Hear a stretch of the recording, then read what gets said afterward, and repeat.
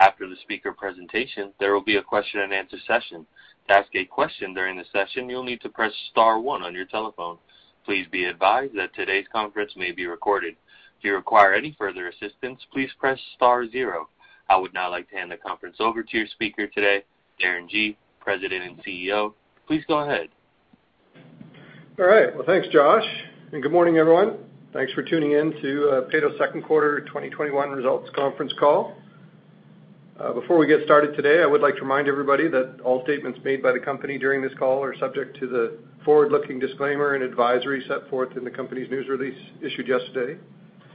In the room with me today, we've got pretty much all the Peyto management team. We've got JP Lachance, our VP Engineering and Chief Operating Officer, Kathy Turgeon, our Chief Financial Officer, Scott Robinson's here, our VP of Business Development, Dave Thomas, our VP of Exploration. We've got Todd Burdick, our VP of Production here, and Derek Zember, our VP of Land. The only one missing is Lee Curran, our VP Drilling and Completion. He's tied up this morning covering some operations on the drilling side. Before I get started with comments about the quarter today, I do want to recognize the efforts of both our office and field personnel this past quarter.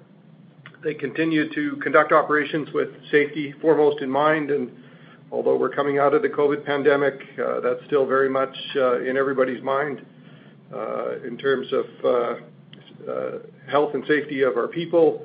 And of course, as always, we've got operational risks when we've got a lot of rigs running as we do now that we have to keep track of on an ongoing basis. We haven't had any major incidents or outbreaks of COVID that shut us down, which has been really good, especially considering we do have active drilling crews and frac crews and pipeline crews all working within our areas of operations, and our own people obviously working in and around plants, doing turnarounds this quarter particularly, and even into Q3 here. And so we've done a great job, I think, keeping the pandemic at bay, and it was another strong safety quarter. So well done, everyone. On to second quarter results. Operationally, drilling and completions were very successful in the quarter, with breakup obviously shutting us down in the middle of the quarter. I think breakup this year was more or less normal in terms of how long we had to stay shut down to see the frost come out of the ground and to dry everything out so we could move around again. We did shut 2 rigs down during breakup for some maintenance and upgrades, and that kept them on the sidelines, unfortunately, longer than we had hoped. We were getting some upgrades that were making them more efficient, so we're happy to see that, but we were hoping to get them back to work a little sooner than that. And we came back after our breakup, obviously, a little bit behind our capital program and our drilling schedule, and that combined with some unexpected participation by one of our partners meant that our net drilling activity was a little more behind than what we were scheduling in Q2, and we want to catch up to that. So we've added a 5th rig as of the start of August, and that 5th rig should help us catch up even more than what we missed there by the end of the year. So we'll be in good position going into the winter for some strong gas prices. Production held up pretty well in the quarter, despite the fact that we didn't add as many new wells, obviously, in Q2, typical with breakup, than we do in Q1 or other quarters. And our runtime was really good, other than that really hot week in June that impacted both ours and even more so the northern gas plants' throughput. What happens in the hot weather is that the big engines on those gas compressors begin to labor due to high temperature and end up getting either slowed down or even shut in. And we definitely saw that in that last week of June, where at times we saw NOVA receipts drop from 12 BCF a day to 8 BCF a day in the heat of the day. And so, you know, our compressors are designed for some relatively hot summer days. We've got some fairly big cooler fans on them. Edson does experience some pretty good heat in the summer. So we didn't see that kind of an impact necessarily on our production, but we did see some. And of course, everybody, including all the houses in Alberta, saw the effect on power prices in the province for that week. We took a bit of a hit, obviously, on our op costs in the quarter due to that spike in pool prices. For that week, I think we saw prices jump from about $50 a megawatt hour to, at times, $1,000 a megawatt hour. So, unfortunately, pool prices took a hit, and since we do consume some power for our refrigeration plants, our operating costs were a little bit higher in the quarter than what we would have liked. those have since obviously come back down again. In general, I'd say well results continue to come in better than expected, particularly our extended reach horizontal wells that we're doing, and our drilling down in the Chambers area has been very successful. We're finally seeing, obviously, the results down there, and we're also seeing the first of our results on the acquired lands in Cecilia, and those look really good. We do have a couple of turnarounds to finish here in August, and then all those great wells that we've been drilling will start to come on stream and boost our production from around the 90,000 barrel a day mark up to year end, where we expect to exit around 100,000 barrels a day just in time for winter. Speaking of gas price, the future strip has strengthened a lot over the last quarter or so, such that our tight well economics look even stronger, exceptionally strong in fact. Those new economics are shown in our updated presentation on the website. We didn't get to see, obviously, the full effect of that increase in our realized prices and on our cash flows this quarter due to existing hedges, but as those hedges roll off, our realized price will rise substantially. That's also shown in the presentation. That said, our realized Q2 prices were still way up from a year ago, and that helped lift our cash flow close to 150% from 33 million in Q2 2020 to 82 million this past quarter. And we should see a substantially greater lift even as we get into this winter and some of our basis differentials roll off even more. Cash costs per MCF were a little higher than what we want, mostly due to royalties and transportation, which are a couple of things we don't have a lot of control over. We should see our OpEx and interest costs continue to fall as we go forward, especially as our volumes go up, but also as our net debt comes down, and we'll see lower interest payments. We are still, according to my check of the industry, the lowest cost producer in the industry, as far as I'm aware, so we're still well ahead of the rest of the industry. Obviously, the royalty costs have gone up substantially with higher commodity prices, and that's affecting everybody's cash costs, but those controllables that we have, we're keeping those costs down. So good job for the team, in keeping those costs in check. As far as maybe a more recent update goes, we're excited that we're building a new gas plant again, this time down in our Chambers area. It uses a lot of equipment that we already have in inventory, and it'll make production in the Brazeau area more efficient, as right now our gas has to travel quite a distance to get to our plant. And we'll be putting this plant basically right on top of the reserves that we're developing down there. We're excited that this is going to be our most environmentally friendly and efficient plant that we've ever built. We're going to put as much new technology into this plant as we possibly can to lower its emissions intensity. And of course, this plant increases our infrastructure footprint in the Brazeau area significantly, which tends to give us strategic control and provides additional processing flexibility really for the area, because we'll have two plants now, flexibility both to us and arguably processing capacity even for others in the area. Speaking about environmental performance, we released our first ESG report in the quarter. That's also up on our website, and it talks at length about all the environmental initiatives that we have on the go to lower our emissions intensity going forward, things we're working on today and what we expect into the future, all of which contribute to making our production even greener. Natural gas obviously is one of the greenest hydrocarbon fuels that we have at our disposal today, and we're trying to make ours as clean and green as possible for consumers. Longer term, we've stated that we're investigating several options for carbon sequestration and underground storage. We have our Big Sunny empty storage cavern right underneath our main operations in the Greater Sundance area that could come into play for that. We've also been investigating several deep Devonian reef complexes that sit underneath the Greater Sundance area that we could potentially use for CO2 disposal and sequestration. So lots of good technology coming down the pipe, and I think Canada will likely be a leader in the world when it comes to capturing and sequestering CO2, making our hydrocarbon industry one of the cleanest in the world. So we're excited to be part of that. Anyway, that's pretty much it for the quarter. It was, I think, both a solid quarter operationally, and our financials are starting to improve. We're looking excitedly into 2022 when things get significantly better for us even, and so that's pretty exciting. But Josh, why don't I stop there, and we'll throw the call open to any questions from those listening in. Thank you. As a reminder, to ask a question, you'll need to press star one on your telephone. To withdraw your question, press the pound key. Please stand by while we compile the Q&A roster.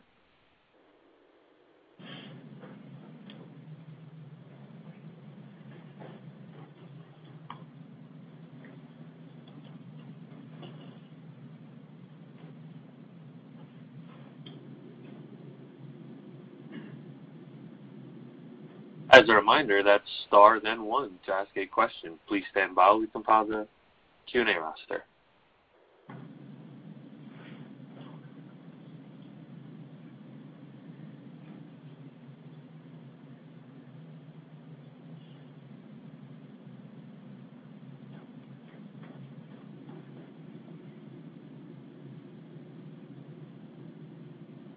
Our first question comes from Dan Nelson, private investor. You may proceed with your question.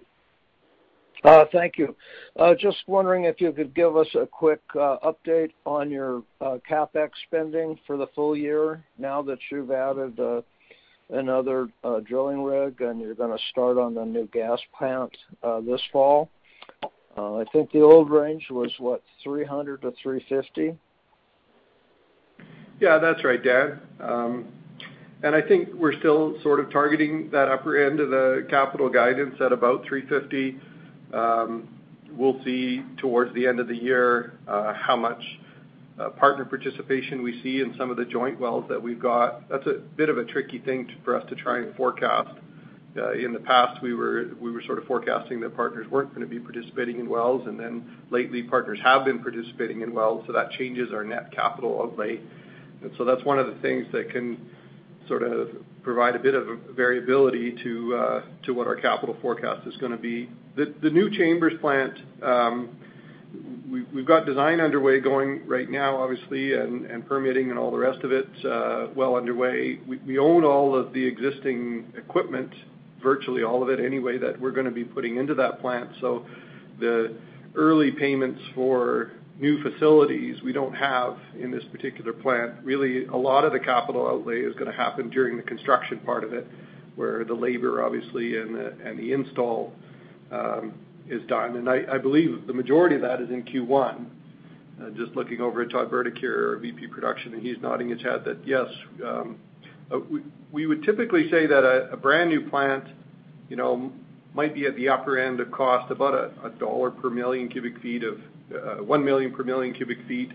So if a 50 million cubic foot a day gas plant might cost upwards of $50 million to build. I think the budget for this one was lower than that, probably closer to about 40. But again, half of it is kind of the install cost and half of it is sort of the equipment cost. And so if all the equipment's already paid for, then really it's less than 20 million that we would be looking to lay out for the installation at this plant site. I think we were thinking more like 17, 18 million, I think is what you guys were kind of expecting. So really that 18 million of capital is likely to occur in Q1, not Q4. So it doesn't, this gas plant doesn't really affect our capital program for this year at all. The fifth rig, as you mentioned, under normal circumstances, obviously would increase our capital spending.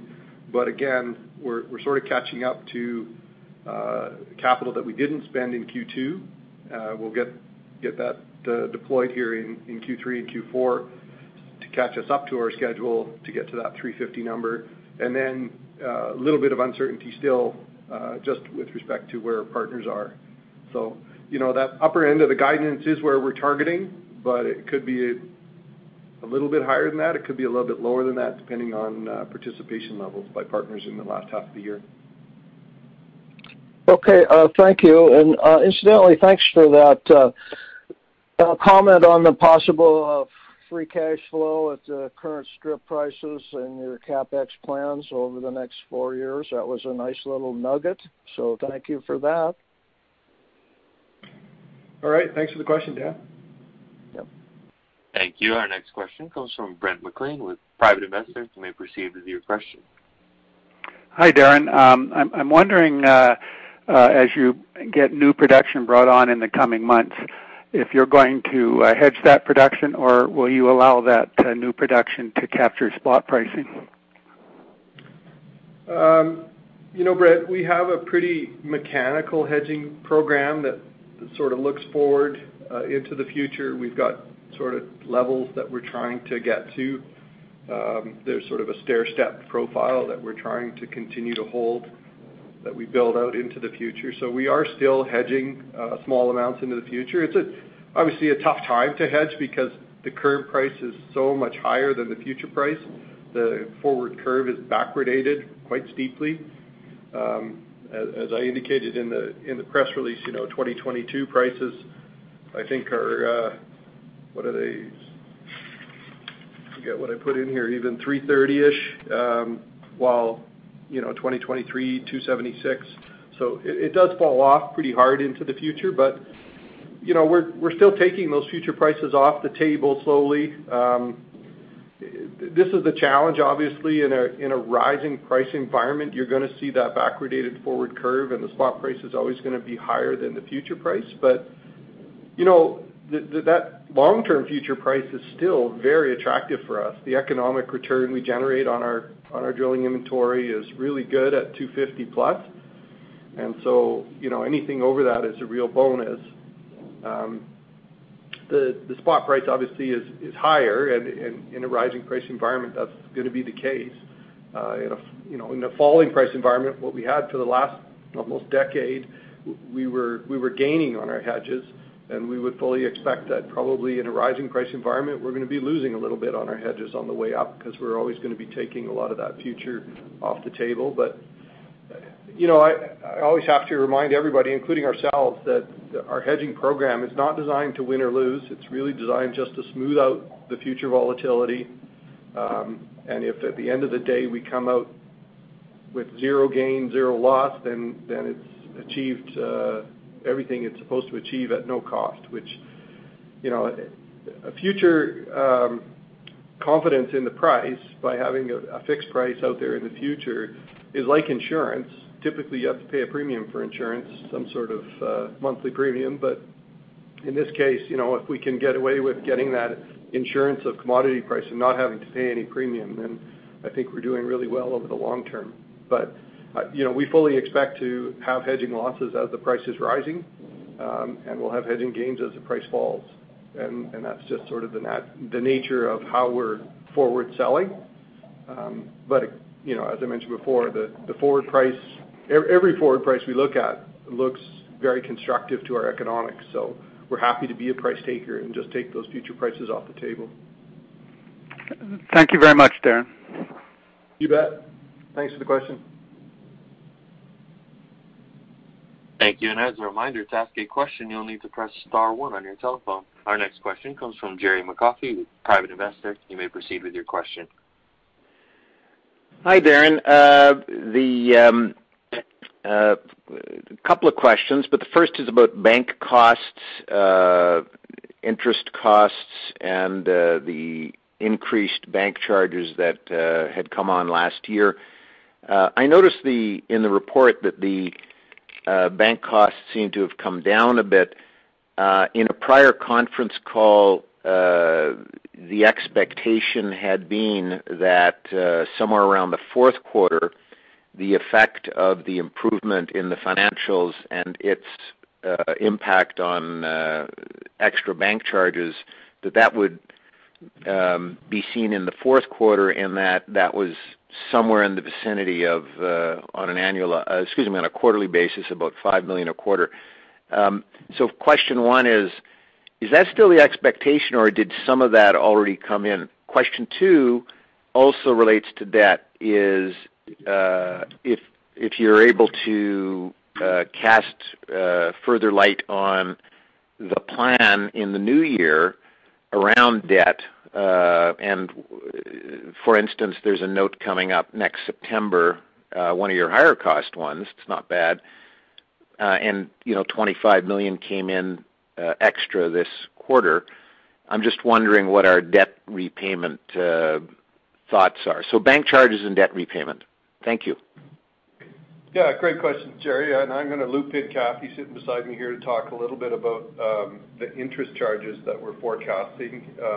So, Kath, our grid is such that as our debt comes down, our interest charges go down. That is correct. But it comes down in steps. So as our leverage comes down, then we have a lower stamping fee, which is the major component of our interest cost. So we have an underlying bank interest cost, which, as we all know, is extremely low, and then a stamping fee is based on leverage. So it has been quite high. So as that comes down, every reduction in leverage will generate a movement to a lower grid. So we're going to see that in steps over the next while. So when we came back in compliance under 3.5, that generated a lower stamping fee, not the lowest by any means, but lower. Now in Q2, we came under 3 times, which will now on a future basis generate a lower stamping fee again. So then we see that interest rate come down. And as we move down the leverage tier, we move down the stamping fee cost. And so we see over time a reduction in the interest rate to kind of a normalized rate of just over 4%, 4.25%, whatever, including all the notes, et cetera, would be our average rate. We're going to see that in 2022, more so. But by Q4 2021, I mean, we should be moving down to pretty normal rates. Yeah, and so to go even further, that's the interest rate, but as you mentioned, we are obviously reducing the debt that we're paying that interest rate on as well. Right. And so this year, maybe not as much debt reduction as we're forecasting for next year. Next year, we're forecasting quite a dramatic debt reduction because our free cash flow jumped so much. We get rid of a lot of these hedging losses and a lot of the basis deals that we had in place that were high cost, and our cash flows improve substantially, and that gives us a lot of free cash flow then to apply to the debt. That brings the debt down, and at the same time, the interest rate charged on that lower amount of debt is lower. So those two compounding factors obviously bring our total interest charges down every quarter that we're going out into the future by quite a bit. So, of course, the rates are fixed on those. So yeah. So that leads us to the next note, or the first note term date, which is September September 22. 22. So we're looking at options for those notes and in discussions with the lenders. Obviously, the rate that we are charged is going to be a big factor. Free cash flow would be a factor, but it's still a bit soon to have a definitive plan. The balance sheet is obviously getting quite a bit stronger, and so the concerns of that going forward are mitigated quite a bit. There's still, I guess, an overall or underlying concern with respect to inflation and rising interest rates and how much debt do we want to carry into a rising interest rate environment if that's what we end up getting. And we're looking closely at that. I think with obviously all the debt that all the countries in the world have racked up, there's the expectation that we will get inflation and higher interest rates out there. We need to make sure that we've prepared ourselves for that and ensure that either we can lock in lower rates or we're paying down debt to reduce our total indebtedness that we have to pay interest on.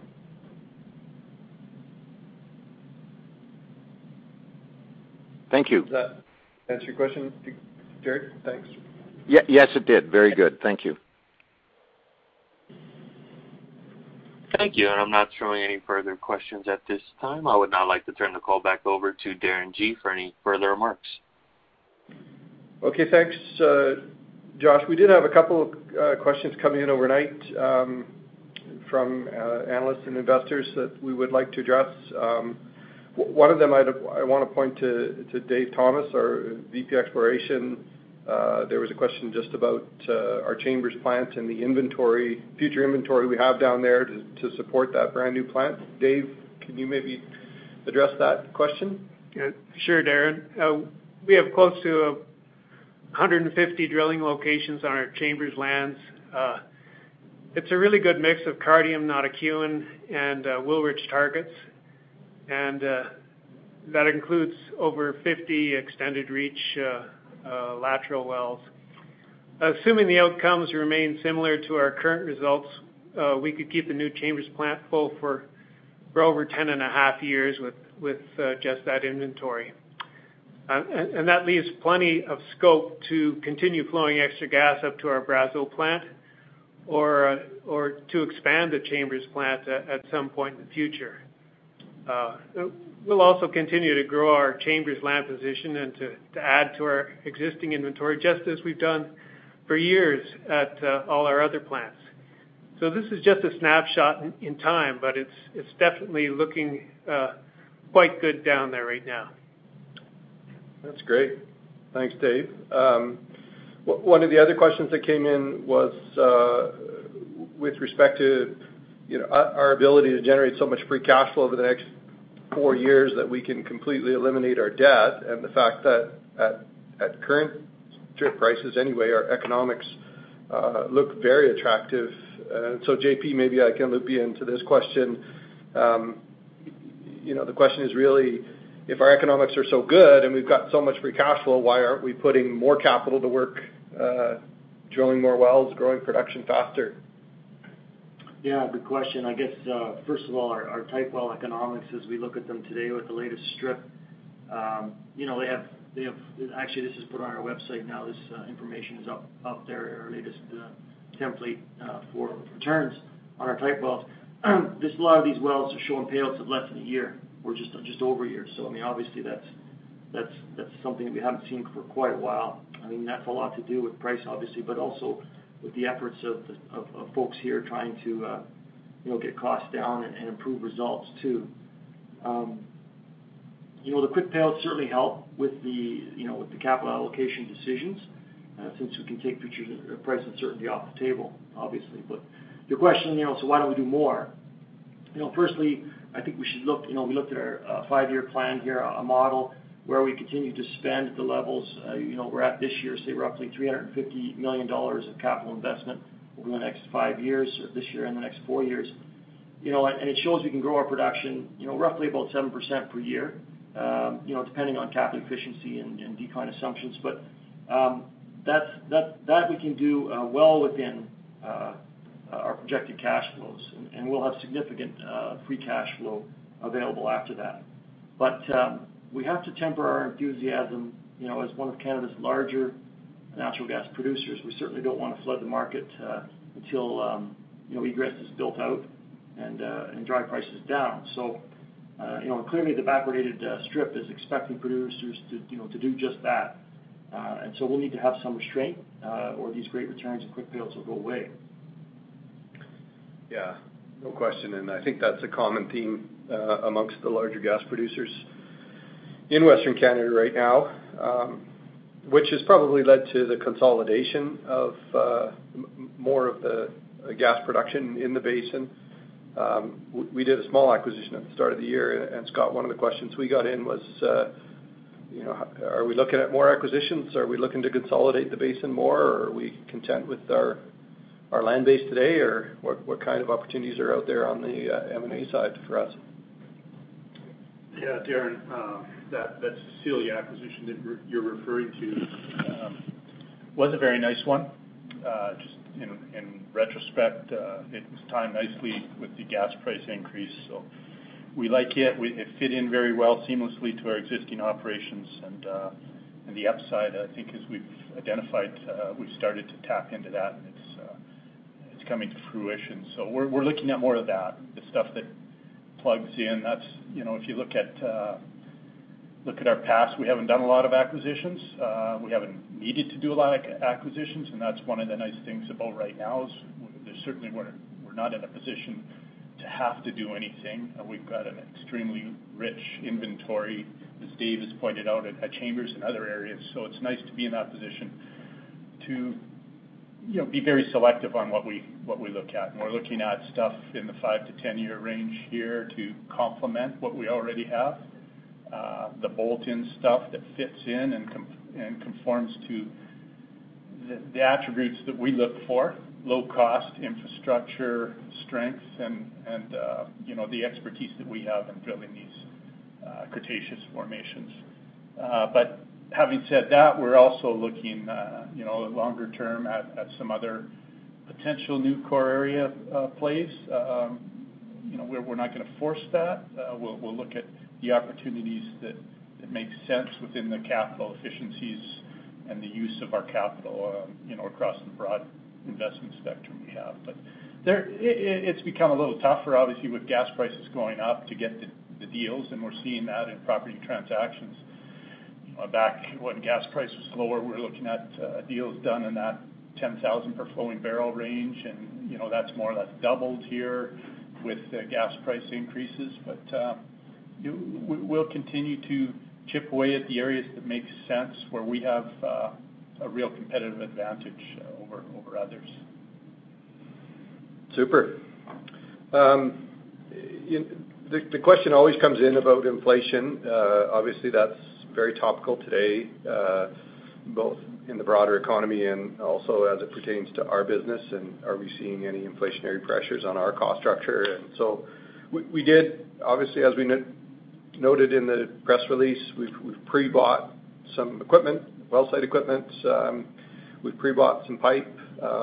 We've got good relationships with our service providers. But Todd, maybe you can, and Lee's not here to comment, but maybe you can talk a little bit about how we're mitigating some of that inflationary pressure if we are seeing it, and how long before we start to see some of it trickle into our business. And maybe you can speak a little too about our environmental initiatives that we got going forward. Obviously, we're spending some money on lowering our environmental footprint, lowering our CO2 emissions intensity. We obviously are sort of killing two birds with one stone, buying lower emissions intensity well site equipment and buying it today to offset the potential of inflation. So can you speak to those two topics a little bit? Yeah, for sure. Yes, with some pretty major supply chain disruptions with COVID and other, worldwide factors, we are starting to see some price pressure, especially anything steel related, whether it's tubing, casing, line pipe, valve, that sort of thing. So we had an opportunity basically Q1, Q2 to get our hands on pipe that was on the ground already, or get at least in the queue for pipe that's about to come out of the mills, and we're able to secure some pretty good pricing on that front. Similarly with the equipment that goes into building separator packages, heads and shells and that sort of thing. Getting ahead of that will help us for the next year.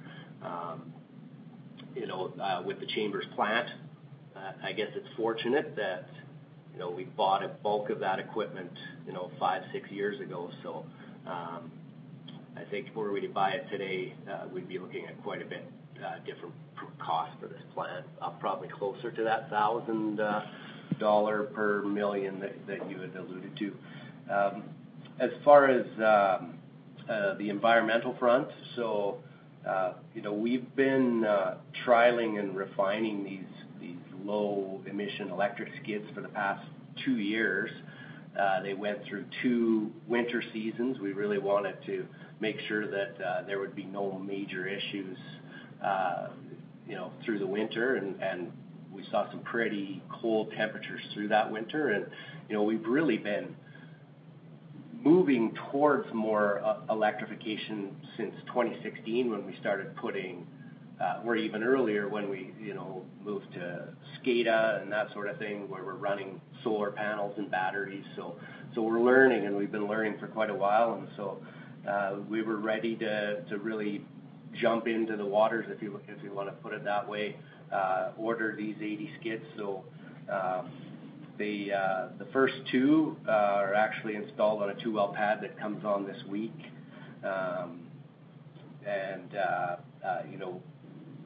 As far as how far they'll last, we expect probably the end of Q2 next year. So we'll be probably early in 2022, we'll be looking again to secure some good pricing by ordering in bulk. From an emissions perspective, these installations should reduce our total emissions by about 4 kilograms per BOE, which translates to just over 2%. So that's our total emissions intensity. And in addition to that, we sell an incremental 40,000 gigajoules of gas per year that normally would have been vented into the atmosphere. So, and of course, that's a further contribution to our goal of an incremental reduction of our total emissions intensity by 25% by 2023. So we've got other things that are going on, retrofitting pneumatic pumps in the field, the things we're going to be doing at the Chambers plant that you described in the announcement will all move us towards that 25% reduction. Yeah, that's awesome. All right. Well, I think that's all the questions that we had. I don't see any more up there, Josh. So, thanks everyone for tuning in to the call today.